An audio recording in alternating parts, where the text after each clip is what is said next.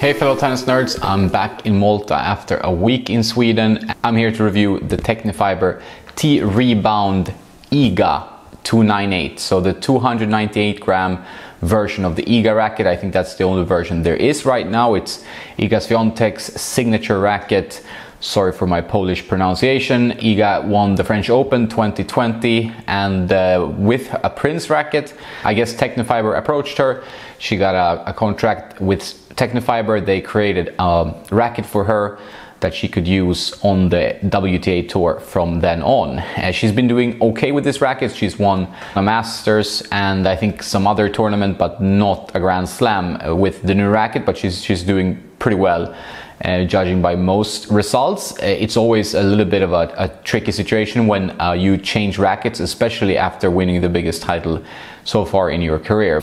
Opportunities open up. Prince, they don't have a huge budget for marketing player endorsements, so Tecnifibre pounced and they did a good job and they have created this Iga signature racket.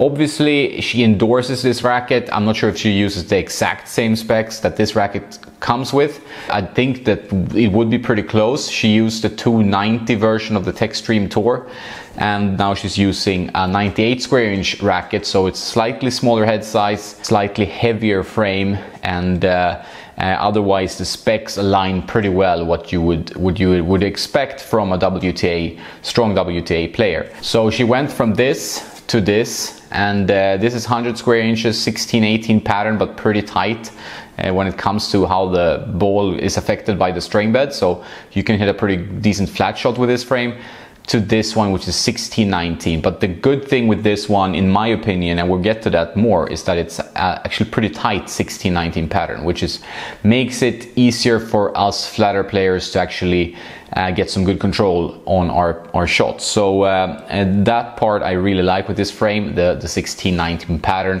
They're both pretty stiff rackets, maybe not the most arm friendly.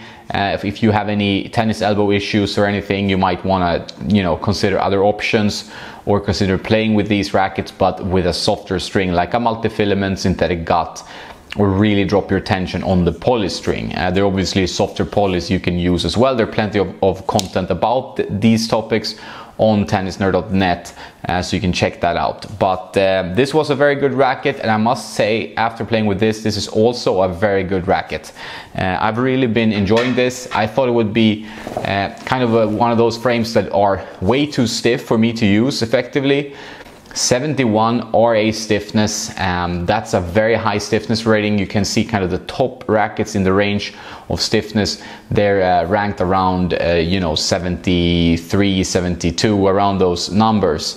This is strung obviously, so this one is kind of 74 without strings. You add the strings, the RA drops a little bit as the racket flexes more, and now it's 71 RA, which is a very stiff racket, especially for a 98 square inch.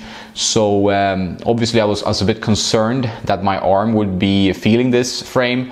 I've tested it with the polyester, the Tecnifibre Black Coat that it was strung with.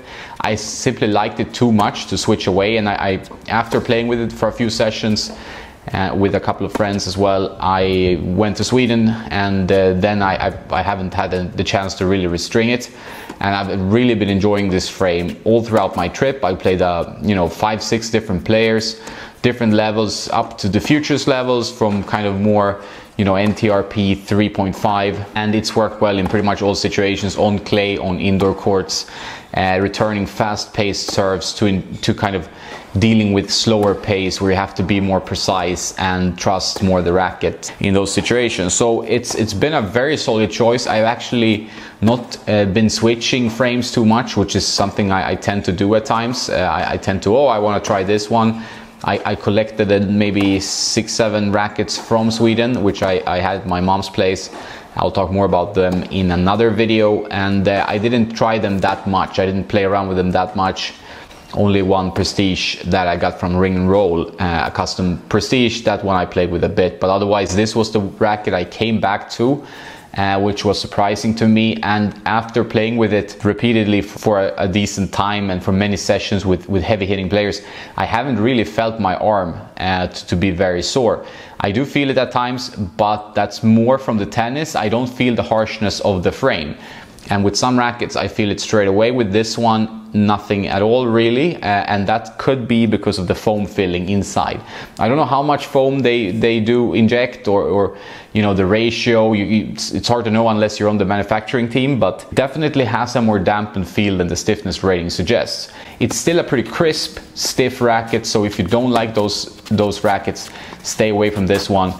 But if you have a healthy arm and you like a crisper feel, which is generally what I've always done, I always preferred a stiffer response. Then my arm issues came, and you know, then I've gravitated and I've tried everything from, you know, the ultimate noodle rackets, the XO3 Tour 100s from Prince that are like 52 stiffness, the Clash, which is 55.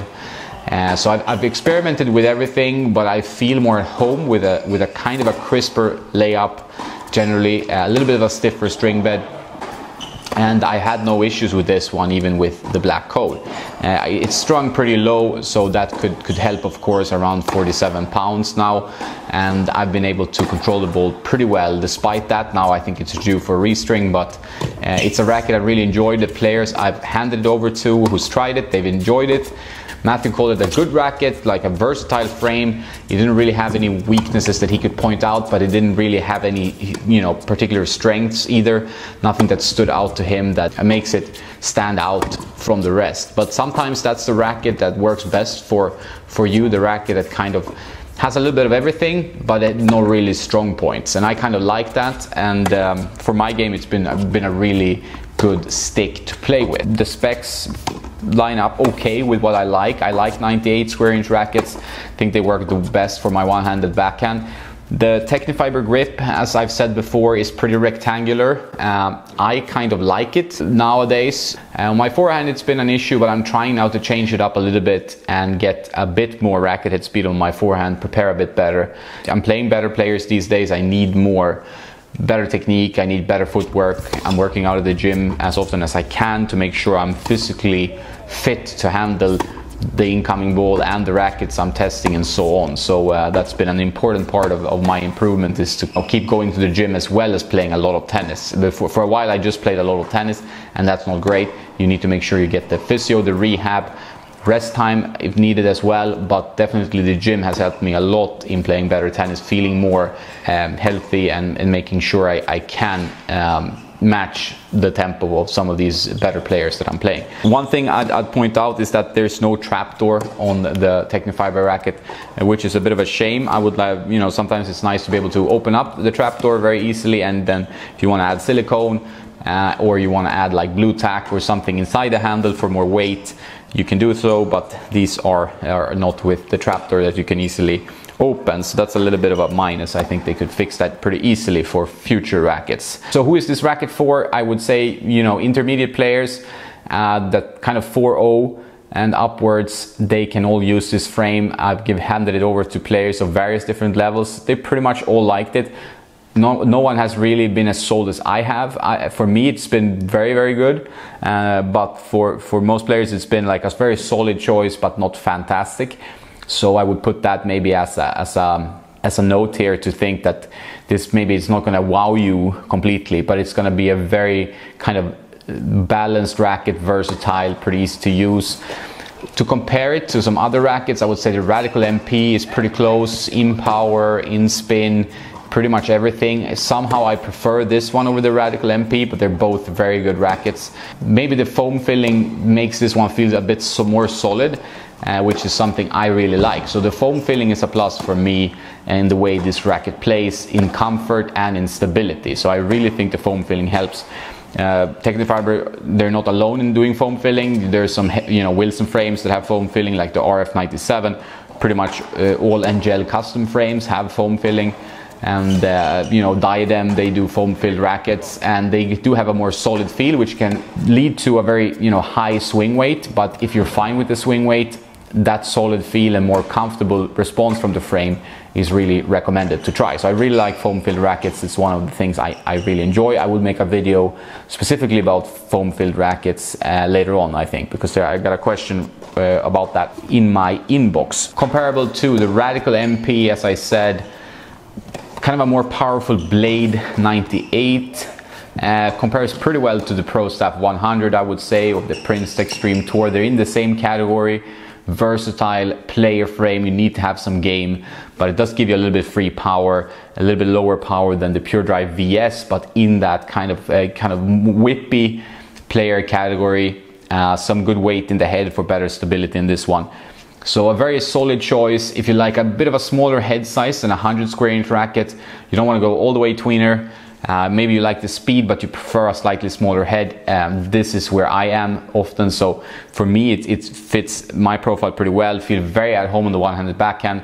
Forehand took a bit of time because of the very rectangular grip, where I'm more at home kind of with the roundish grip, but just an overall very solid frame.